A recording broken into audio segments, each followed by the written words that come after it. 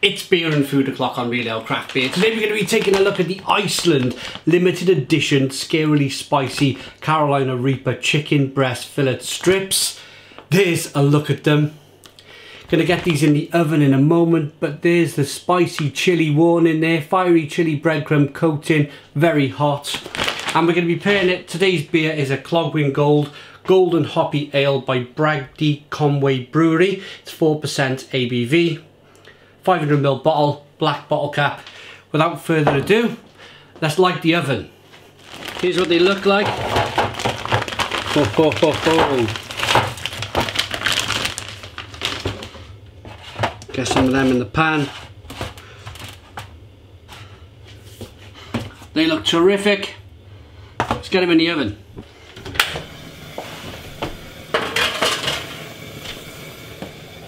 Look at these chicken strips. They look good. Right, here they are on a plate. They look and smell delicious, to be honest. First and foremost, let's get the beer out into a glass and see what we get. This is one of these beers that I've seen on the supermarket shelves for years and years and years here in Wales. Just never got round to trying it. I was in my local Tesco, seen it there, and I thought to myself, why not? It's time to grab this beer. We got a 2-finger white head, good levels of carbonation. It's a filtered beer. It doesn't look bottle conditioned, but there's lots. Look at that carbonation. A lovely looking beer, light golden. Actually, you look close enough at this beer, there's bits and pieces flying around in that glass, so it is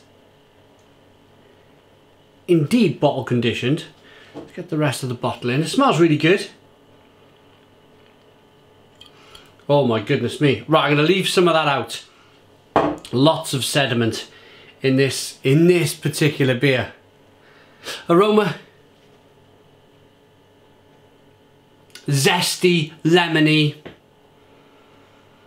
touch of grapefruit. It smells really good, like it's the good old-fashioned Cascade hop. Remember the Cascade hop? One of those American hops that first hit the UK that was very popular probably 10 years ago now. While I let these chicken strip things cool down, I'm going to have a taste of the beer.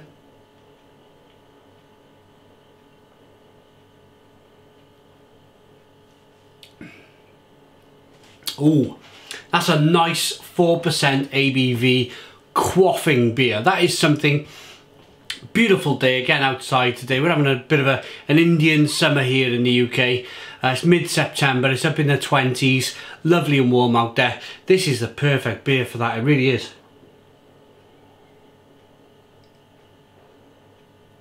Light, drinkable, refreshing, nice malty, a light, slightly biscuity, very light biscuity, like wafer biscuit kind of flavours coming through on the sweetness to begin with. A little bit of bitterness on the back end, lots of grapefruit in the middle. I'm pretty sure it's Cascade.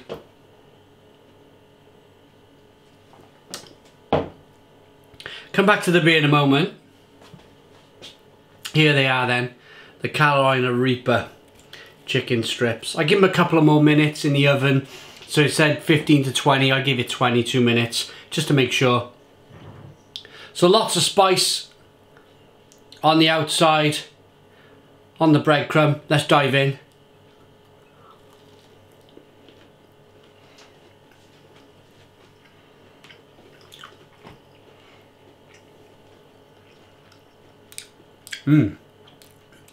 Lovely white chicken and oh, they're lovely.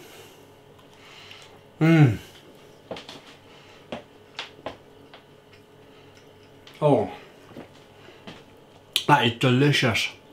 Delicious chicken.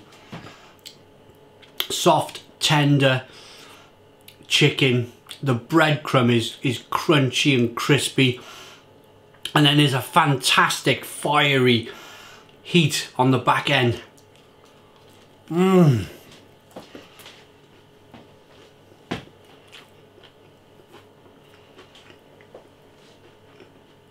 Do you know what though? And I'm kind of happy about it. I'm saying that, it's a building heat. I was going to say they're slightly tame, but they're a builder. By the time you eat a few of these are really going to catch up with you. Nowhere near as hot as the 999 takeaway Carolina Reaper chicken curry from Iceland. Nowhere near as hot as the crazy hot spicy pizza we had, the Scarily spicy pizza. These are more, you know, when you pardon me, when you take an intake of breath like that, ooh, they're hot. They remind you they're very hot. Mm.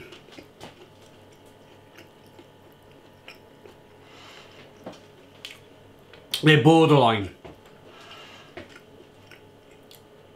What I really like about the flavour of these spicy chili bites is that the Carolina Reaper is not just blowing your mind with spice. There's actually nice, lovely chili flavours on these bites. Mm.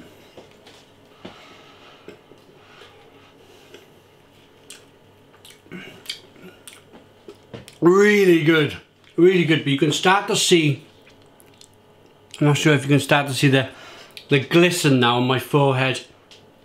The top lip seems to be wetting up a bit with the old perspiration.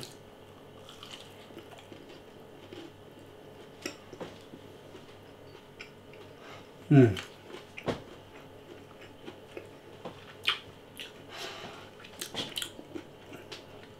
This chicken, if this was served to me in a restaurant, I'd swear I was eating restaurant quality chicken bites, especially with the heat. This is Nando's at home. By the way, I've never eaten at Nando's, ever. So, I don't really know where I got that statement from. Let's change that statement. This is like,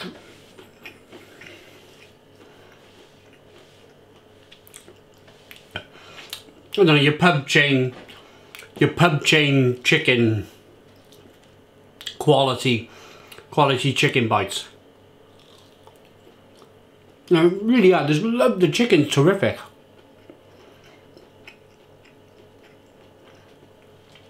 Crispy breadcrumbs amazing. You can start to see really now the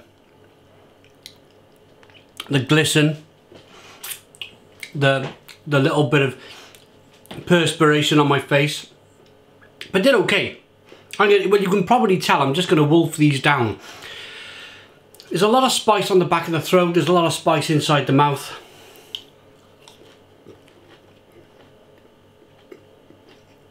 Hmm.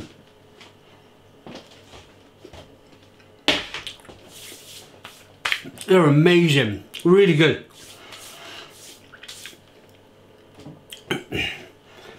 I always go into these videos thinking, oh, what am I letting myself in for today? What am I doing today now? Am I going to be up at 3 or 4 o'clock in the morning again?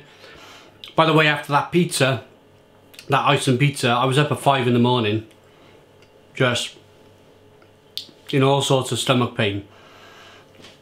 I don't feel like at this stage they're going to cause me much problem. It is, you know, as I mentioned earlier, that, ooh, they're hot, but they're not nowhere near making me dance around the kitchen like I normally would with some of these scarily spicy stuff in the supermarket.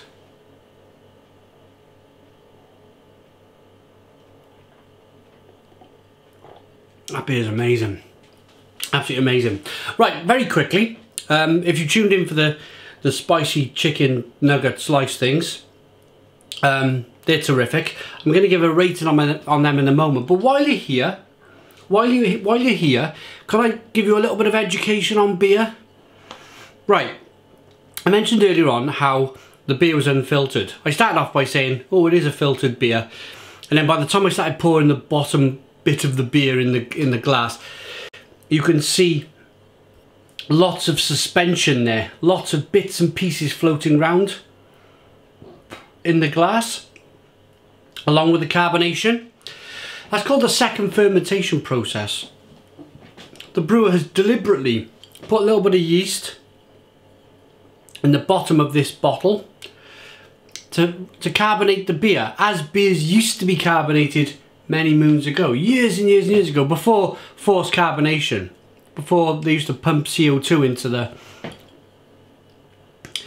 into the cokes and the beers and that sort of thing. It was all kind of like, this is how they naturally made beer many moons ago. So I stopped at pouring the rest in. What you're probably going to see now is it go really murky.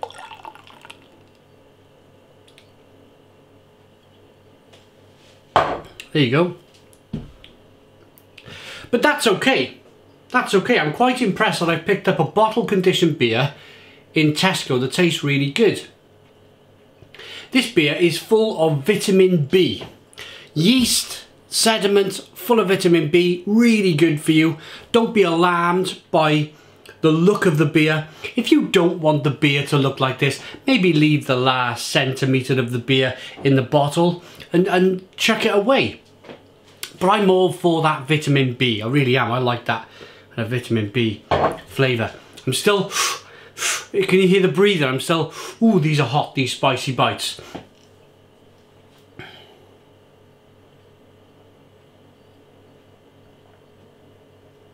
I like that. The water is really clean and refreshing. And if you think about a beer, if it's 4% ABV, it's going to be probably 97, 98% water. That's going to be the main ingredient. So North Wales water, good quality stuff.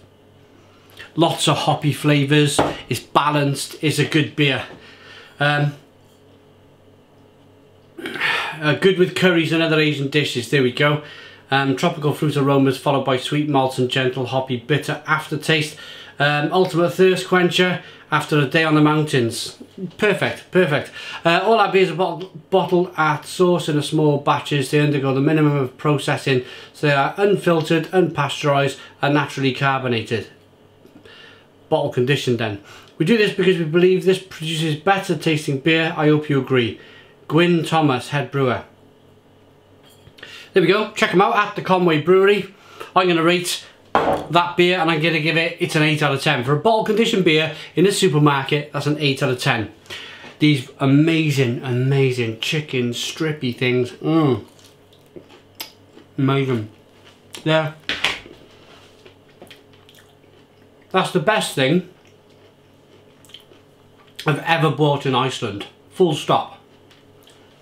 The best thing.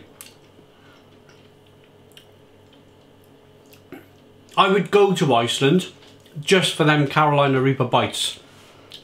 They would be a full-time kind of sauce in my freezer.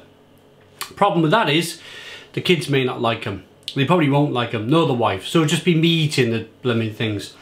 When we have a cheeky freezer food day, pizza night or whatever, I'll chuck some of these in. They're a 10 out of 10. They're amazing. 10 out of 10. Not too hot, but a really good spice to them. Thanks for watching. Put your comments in the comments box. Please subscribe to our daily beer and food reviews. Give us a big fat thumbs up. Boom! Cheers.